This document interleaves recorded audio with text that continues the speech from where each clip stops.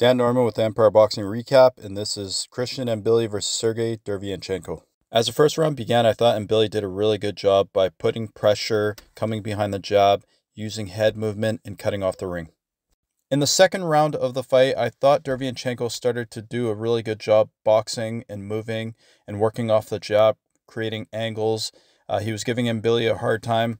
However, with 1 minute left to go in the round, Mbilli started to pour it on and land big, heavy shots, likely stealing the round. It was quite obvious that Mbilli would have a lot of success once he had Derevyanchenko against the ropes, and Derevyanchenko would have success when he kept it in the middle of the ring using his movement and angles. In the fourth round, it looked as Derevyanchenko suffered a tear to his left bicep as the round was ending. This would play a major role in the fight as Derevyanchenko became a one-arm fighter for the remainder of the bout.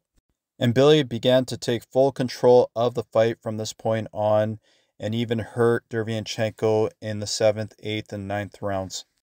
Derevyanchenko, being the warrior that he is, wanted to keep on fighting, and he did a great job with one arm. However, he did take a lot of unnecessary punishment.